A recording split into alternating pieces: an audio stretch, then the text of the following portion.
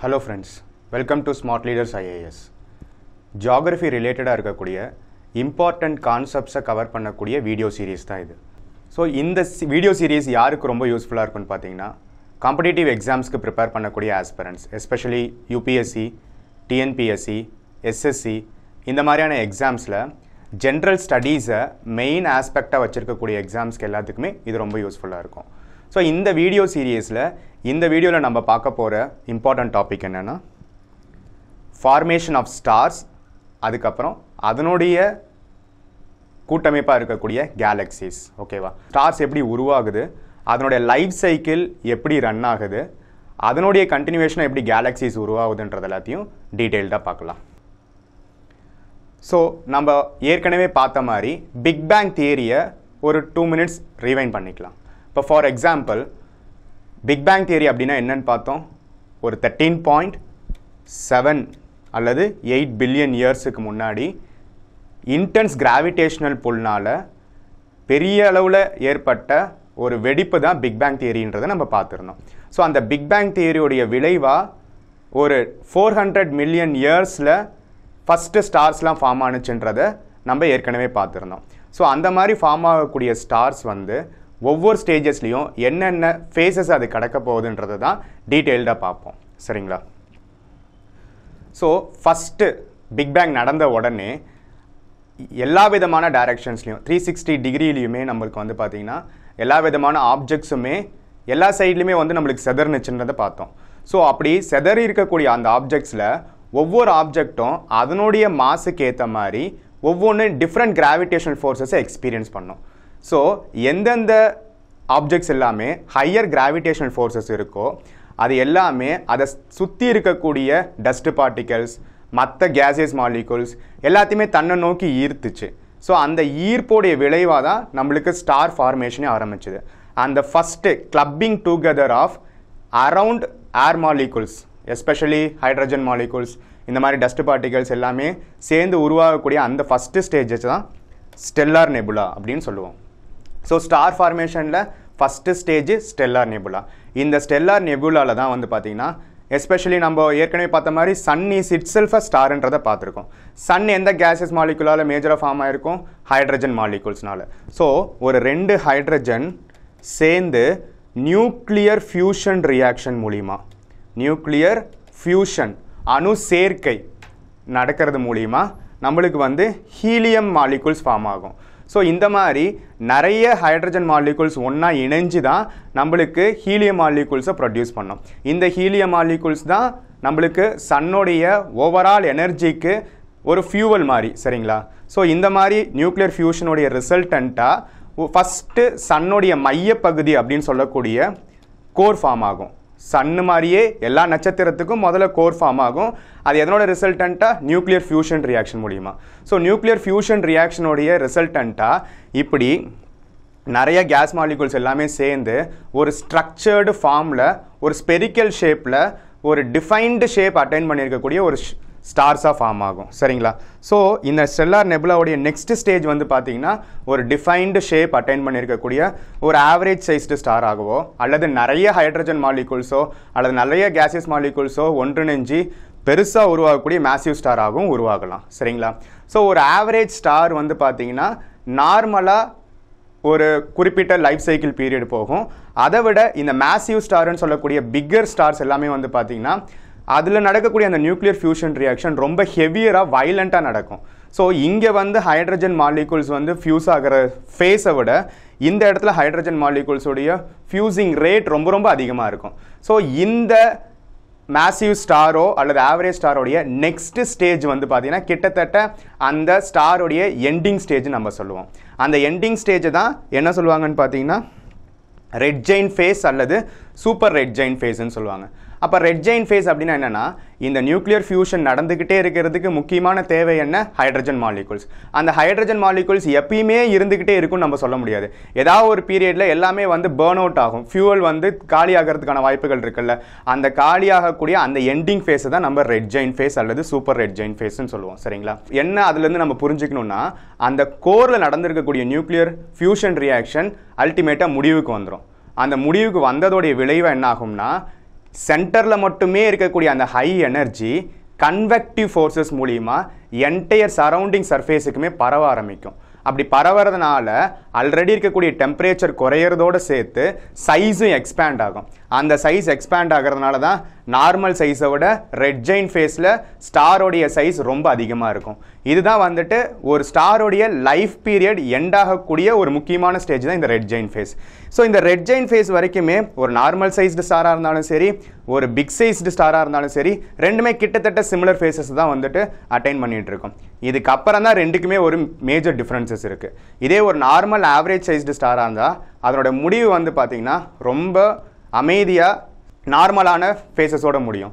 ஆனால் இதே ஒரு பிக் சைஸ்டு ஸ்டார்னு சொல்லக்கூடிய மேசிவ் ஸ்டாரோடைய முடிவு வந்து பார்த்தீங்கன்னா ரொம்ப வயலண்ட்டாக இருக்கும். அது நம்ம வந்து எதிர்பார்க்கவே முடியாது. என்ன மாதிரியான முடிவுகளுக்கு வேணாலும் அது போகலாம். ஸோ அப்படி இது ரெண்டுமே என்னென்ன மாதிரியான ஃபேஸஸ் அடுத்தது அட்டைன் பண்ணுதுன்றதை பார்ப்போம். இப்போ இந்த ரெட் ஜெயின்ட் ஃபேஸ்லேயே நம்ம என்ன சொல்லி பார்த்தோம், நியூக்ளியர் ஃபியூஷன் ரியாக்ஷன் முடிவுக்கு வந்துருன்றதை பார்த்தோம். ஸோ எப்படி எல்லா மாலிகூல்ஸுமே ஒன்றிணைஞ்சு இந்த ஸ்டாரை ஃபார்ம் ஆனிச்சோ அதுக்கு ஆப்போசிட்டாக அந்த மாலிகூல்ஸ் எல்லாமே டிஸ்பர்ஸ் ஆக ஆரம்பிக்கும், எல்லாமே பிரிய ஆரம்பிக்கும். ஸோ அந்த பிரியக்கூடிய எந்த ஸ்டேஜஸ் தான் வந்து பிளானேட்டரி நெபுலான்னு சொல்லுவோம். ஸோ ஸ்டெல்லார் நெபுலாவில் எல்லாமே ஒன்றிணைஞ்சிச்சு, சுற்றி இருக்கக்கூடிய மாலிகூல்ஸ் எல்லாமே ஒன்றா சேர்ந்துது. ஆனால் பிளானேட்டரி நெபுலாவில் மையத்திலிருந்து எல்லா மாலிகூல்ஸுமே விரிவு அடைய ஆரம்பிக்கும். ஸோ இது வந்து எந்த அளவுக்கு அந்த ஸ்டார் ஃபார்ம் ஆனிச்சோ அதனோட ரிசல்டண்ட்டாக வந்து பார்த்தீங்கன்னா ரிவர்ஸ் ரியாக்ஷன் மாதிரி எல்லாமே பிரிவடைய ஆரம்பிக்கும். இது வந்து ஒரு நார்மல் ஸ்டாரோடைய அடுத்த ஸ்டேஜ் வந்து பார்த்தீங்கன்னா பிளானேட்டரி நெபுலான்னு சொல்லுவோம். ஆனால் இதுக்கு ஆப்போசிட்டாக வந்து பார்த்தீங்கன்னா நம்மளுக்கு மேசிவ் சைஸ்டு ஸ்டாரில் நடக்கும். மேசிவ் சைஸ்டு ஸ்டாரில் என்ன நடக்கும்னு பார்த்தீங்கன்னா இந்த சூப்பர் ரெட் ஜெயின்ட் ஃபேஸுக்கு அடுத்ததான் வந்து பார்த்தீங்கன்னா பிக் பேங் தியரியில் எப்படி ஒரு பெரிய எக்ஸ்ப்ளோஷன் நடந்துச்சோ அந்த மாதிரி இந்த ஸ்டாருக்கு இந்த மேசிவ் சைஸ்டு ஸ்டார்லேயும் வந்து பார்த்தீங்கன்னா ஒரு பெரிய எக்ஸ்ப்ளோஷன் நடக்கும். அந்த எக்ஸ்ப்ளோஷன் பேர் தான் சூப்பர் நோவா எக்ஸ்ப்ளோஷன் சொல்லுவாங்க. இந்த சூப்பர் நோவா எக்ஸ்ப்ளோஷன் நடந்ததுக்கு அப்புறம் அது ரெண்டு விதமான வாய்ப்புகளில் முடிவுக்கு வரலாம். ஒரு வாய்ப்பு என்னன்னு பார்த்தீங்கன்னா நியூட்ரான் ஸ்டார் அப்படின்னு சொல்லுவாங்க.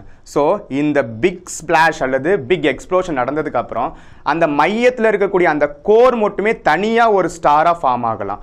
அந்த தனியாக ஃபார்ம் ஆகக்கூடிய அந்த ஸ்டாரை தான் நியூட்ரான் ஸ்டார்னு சொல்லுவோம்.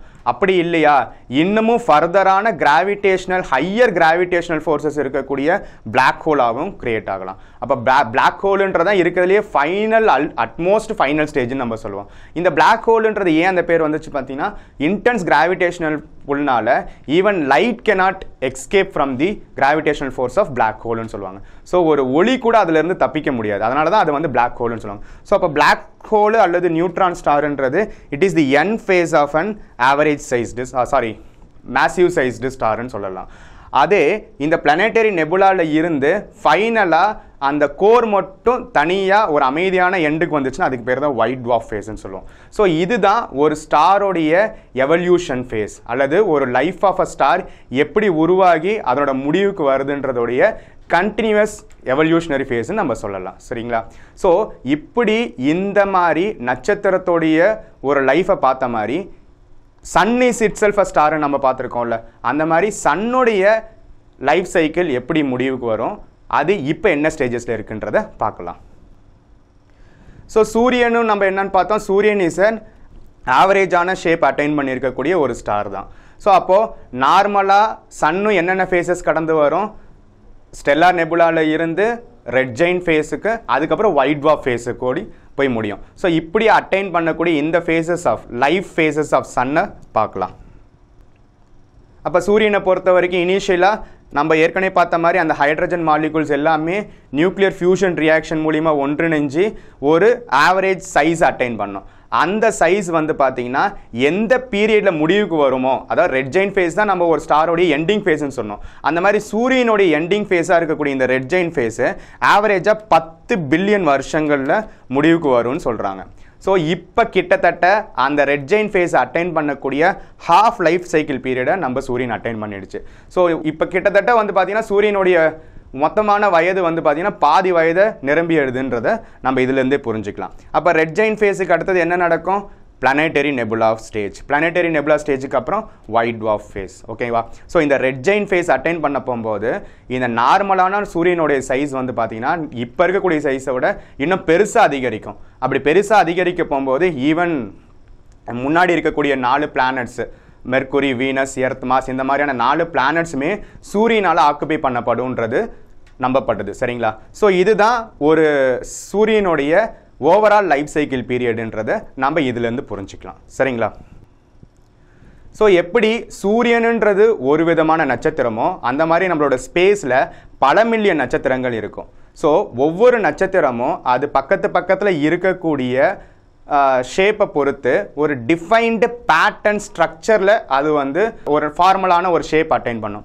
அந்த மாதிரியான ஃபார்மலான ஷேப் அட்டைன் பண்ணக்கூடிய குரூப் ஆஃப் ஸ்டார்ஸை தான் நம்ம என்னன்னு சொல்லுவோம்னு பார்த்தீங்கன்னா கான்ஸ்டலேஷன் அப்படின்னு சொல்லுவோம். அப்போ கான்ஸ்டலேஷன்ன்றது என்ன சொல்லலாம்னு பார்த்தீங்கன்னா சூரியன் மாதிரி உருவாகி இருக்கக்கூடிய நிறைய நட்சத்திரங்கள் ஒவ்வொன்றும் பக்கத்தில் இந்த மாதிரி பக்கத்தில் அமைஞ்சிருக்கக்கூடிய ஒரு குரூப் ஆஃப் ஸ்டார்ஸ் எல்லாத்தையும் சேர்த்து தான் நம்ம கான்ஸ்டலேஷன்ஸ்னு சொல்லுவோம். ஸோ இந்த மாதிரி நம்மளோட ஸ்பேஸில் நிறைய கான்ஸ்டலேஷன்ஸ் இருக்குது. ஸோ நமக்கு பக்கத்தில் இருக்கக்கூடிய கான்ஸ்டலேஷன்ஸ் நம்ம இது வரைக்கும் கண்டுபிடிச்சிருக்கக்கூடிய கான்ஸ்டலேஷன்ஸ் வந்து பார்த்தீங்கன்னா இந்த மாதிரி Ursa major, Ursa minor, Hercules, Drago இந்த மாதிரி நிறைய நட்சத்திர கூட்டங்கள் இருக்குது. அப்போ இந்த நட்சத்திர கூட்டங்கள் என்னதுன்னா பக்கத்தில் இருக்கக்கூடிய நட்சத்திரங்கள் ஒரு டிஃபைன்டு ஷேப்பை அட்டைன் பண்ணக்கூடிய ஒரு குரூப்பிங் ஆஃப் ஸ்டார்ஸை தான் நம்ம வந்து கான்ஸ்டலேஷன்ஸ்னு சொல்லுவோம். இந்த கான்ஸ்டலேஷன்ஸை பேஸ் பண்ணி தான் ஒரு ஃபேக்ட் என்னன்னு பார்த்தீங்கன்னா நம்மளுடைய டே டு டே லைஃப்பில் நம்ம யூஸ் பண்ணக்கூடிய அஸ்ட்ராலஜியுமே இதை பேஸ் பண்ணி தான் சொல்கிறாங்க. சரிங்களா? இப்போ ஃபார் எக்ஸாம்பிள் சூரியனை சுற்றி நம்ம பூமி எலிப்டிக்கல் ஆர்பிட்டில் ரிவால்வ் ஆகிட்டு வருதுன்றதான் ஒரு இயருக்கு எடுத்துக்கக்கூடிய ரெவல்யூஷனரி டைம். இந்த ரெவல்யூஷனரி டைம் அப்போ எந்தெந்த மந்தில் எர்த்து வந்து என்னென்ன கான்ஸ்டலேஷன்ஸை ஃபேஸ் பண்ணியிருக்கோ அதை பொறுத்து நம்மளுடைய அஸ்ட்ராலஜிக்கலாக ஜோடியாக் சைன்ஸ் அண்ட் ஸ்டார்ஸை நம்ம வந்துட்டு டே டு டே ஆக்டிவிட்டீஸில் நம்ம யூஸ் பண்ணிகிட்டு இருக்கோம். சரிங்களா? ஸோ அப்போ கான்ஸ்டலேஷன்ன்றது என்னது? ஒரு டிஃபைன்டு ஷேப் அட்டைன் பண்ணியிருக்கக்கூடிய குரூப் ஆஃப் ஸ்டார்ஸை தான் நம்ம வந்து கான்ஸ்டலேஷன்ஸ்னு சொல்லுவோம். ஸோ இந்த மாதிரி நிறைய நட்சத்திரங்கள் இருக்குன்றதை நம்ம பார்த்துருந்தோம்ல. ஸோ சூரியனுக்கு அல்லது சோலார் சிஸ்டத்துக்கு பக்கத்தில் இருக்கக்கூடிய வேறு சில நட்சத்திரங்கள் என்னென்னன்றதை பார்ப்போம். ஸோ சூரியன் அல்லது சோலார் சிஸ்டத்துக்கு ரொம்ப க்ளோஸராக இருக்கக்கூடிய அடுத்த நட்சத்திரம் எதுன்னு கேட்டிங்கன்னா ஆல்ஃபா செஞ்சுரின்னு சொல்லலாம். ஸோ ஆல்ஃபா செஞ்சுரிக்கு அடுத்து மிக க்ளோஸராக இருக்கிறது வந்து பார்த்தீங்கன்னா ப்ராக்சிமா செஞ்சுரின்னு சொல்லுவாங்க. ஸோ ஆல்ஃபா செஞ்சுரி ப்ராக்சிமா செஞ்சுரிக்கு அடுத்தது தேர்டு க்ளோசஸ்ட் மூணாவது மிக அருகாமையில் இருக்கக்கூடிய நட்சத்திரம் என்னன்னு கேட்டிங்கன்னா பர்னார்ட் ஸ்டார்னு சொல்லுவாங்க. சரிங்களா? ஸோ இந்த மாதிரி நிறைய நட்சத்திரங்கள் இருக்குது. பட் நம்மளுக்கு தெரிஞ்ச வரைக்கும் சூரியனுக்கு பக்கத்தில் இருக்கக்கூடிய நட்சத்திரங்கள் என்னென்னன்றதை டீட்டெயில்டாக பார்த்துக்கலாம். ஸோ இது இல்லாமல் சிரியஸ் அப்படின்னு சொல்லிட்டு ஒரு ஸ்டாரு நம்ம எர்த்லேருந்து பார்க்க போகும்போதே ஸ்பேஸில் தெரியும். இந்த சிரியஸ் ஸ்டார் தான் வந்து பார்த்தீங்கன்னா பிரைட்டஸ்ட் ஸ்டார் இருக்கிறதுலே. நம்ம எர்த்லேருந்து பார்க்க போகும்போது நமக்கு தெரியக்கூடிய நட்சத்திரங்களே மிக பிரகாசமான நட்சத்திரன்றது இந்த சிரியஸை சொல்லுவாங்க. ஸோ இந்த சிரியஸோட இன்னொரு நேம் என்னன்னு பார்த்தீங்கன்னா டார்க் ஸ்டார்னு சொல்லுவாங்க. சரிங்களா? ஸோ இந்த ஃபேக்ட்ஸ் எல்லாமே நம்ம கொஞ்சம் எக்ஸாம் பாயிண்ட் ஆஃப் வியூவில் ரொம்ப முக்கியமான விஷயங்கள். சரிங்களா? ஸோ இப்படி இந்த மாதிரியான கான்ஸ்டலேஷன்ஸ்ன்றது ஒரு குரூப் ஆஃப் ஸ்டார்ஸை தான் நான் சொல்லியிருக்கோம். ஸோ இந்த மாதிரி மில்லியன்ஸ் ஆஃப் ஸ்டார்ஸ் எல்லாமே இணைஞ்சு உருவாகிறது தான் அண்டம் அல்லது கேலக்சிஸ்ன்னு சொல்லுவோம். சரிங்களா? அதை பற்றி என்னன்றதை பார்க்கலாம். ஸோ நான் ஏற்கனவே சொன்ன மாதிரி group of stars with defined ஷேப்பை நம்ம கான்ஸ்டலேஷன் சொல்லுவோம். அந்த மாதிரி மில்லியன்ஸ் ஆஃப் ஸ்டார்ஸ் எல்லாமே ஒன்றிணைஞ்சது தான் galaxies. Millions of stars R grouped together to form a கேலக்சின்னு சொல்லுவோம். ஸோ அந்த மாதிரி நம்ம சூரிய குடும்பத்தில் இருக்கக்கூடிய எல்லா பிளானட்ஸும் நம்மளுடைய சூரியன் மாதிரியே இருக்கக்கூடிய நிறைய நட்சத்திரங்கள் ஒன்றாக இணைஞ்சு இருக்கக்கூடிய கேலக்சியோடைய பேர் வந்து பார்த்தீங்கன்னா மில்கி வே கேலக்சி அப்படின்னு சொல்லுவோம். பால்வெளி அண்டம் அப்படின்னு சொல்லுவோம். சரிங்களா? ஸோ இந்த milky way கேலக்சியில் one of the star தான் நம்மளுடைய சன்னு. அந்த ஸ்டாரை பேஸ் பண்ணி தான் நம்மளுடைய பிளானட்டும் அல்லது மற்ற பிளானட்டும் இருக்கக்கூடிய சோலார் சிஸ்டம் இயங்கிட்டு இருக்கு. இந்த மில்கி வே கேலக்சி என்ன ஷேப்பில் இருக்குன்னு கேட்பாங்க. என்ன ஷேப்பில் இருக்குது? இதுலேருந்து பார்க்க போகும்போதே தெரியுது, அது ஸ்பைரல் ஷேப் அட்டைன் பண்ணியிருக்கோம். ஒரு சுருள் வடிவத்தை அட்டைன் பண்ணியிருக்கக்கூடிய கேலக்சி தான் நம்மளுடைய மில்கி வே கேலக்சி அல்லது பால்வெளி அண்டம். இதை ஸ்பேஸில் வந்து பார்த்தீங்கன்னா கேலக்சியோட இமேஜ் இந்த மாதிரி தான் ஒரு சுருள் வடிவில் இருக்கும். சரிங்களா? ஸோ இதோட நம்மளுக்கு வந்து big bang தியரியோடைய ரிசல்டண்ட்டாக form ஆகிருக்கக்கூடிய stars, constellations, அதுக்கப்புறம் உருவாகி இருக்கக்கூடிய அந்த கேலக்சிஸ் ரிலேட்டடாக நம்மளுக்கு ஒரு டீட்டெயில்டு அண்டர்ஸ்டாண்டிங் தெரிய வந்தது. ஸோ அப்போது ஒரு ரீகேப் பண்ணுவோம். ஸோ யூனிவர்ஸ்ன்றது ஃபஸ்ட்டு பிக் பேங் தியரியோடைய ரிசல்டண்ட்டாக முதல்ல நட்சத்திரங்கள் ஃபார்ம் ஆகிருக்கும். அந்த நட்சத்திரத்தில் ஒன் ஆஃப் த நட்சத்திரமாக நம்மளுடைய சூரியனும் ஃபார்ம் ஆகிருக்கும். இந்த சூரியன் மாதிரியான பல நட்சத்திரங்கள் ஒன்றாக இணைஞ்சி ஒரு டிஃபைன்டு ஷேப்பில் கான்ஸ்டலேஷன்ஸை உருவாகி இருக்கும். அந்த கான்ஸ்டலேஷன்ஸ் மாதிரி மில்லியன்ஸ் ஆஃப் ஸ்டார்ஸ் குரூப்பாக ஒன்றாக இணைஞ்சு கேலக்ஸிஸை ஃபார்ம் பண்ணோம். நம்மளுடைய கேலக்ஸிக்கு பேர் என்ன சொல்லியிருக்கோம்? மில்கி வே அல்லது ஆகாஷ் கங்கா அப்படின்னு சொல்லுவாங்க. நம்மளுடைய பால்வெளி அண்டம்னு சொல்லுவோம். ஸோ இந்த மாதிரி எப்படி நம்மளுடைய ஸ்டார்ஸுக்கு பக்கத்தில் இருக்கக்கூடிய ஸ்டார்ஸை பார்த்தோமோ அதே மாதிரி நம்மளுடைய கேலக்ஸிக்கு மிக பக்கத்தில் இருக்கக்கூடியது, மிக very closest to our Galaxy is called as Andromeda. ஆண்ட்ரோமேடான்றது நம்மளுடைய கேலக்ஸிஸ்க்கு மிக பக்கத்தில் இருக்கக்கூடிய கேலக்ஸிஸ். ஓகேவா? ஸோ இதோட இந்த வீடியோ சீரியஸ் முடிவுக்கு வருது. Thank you friends.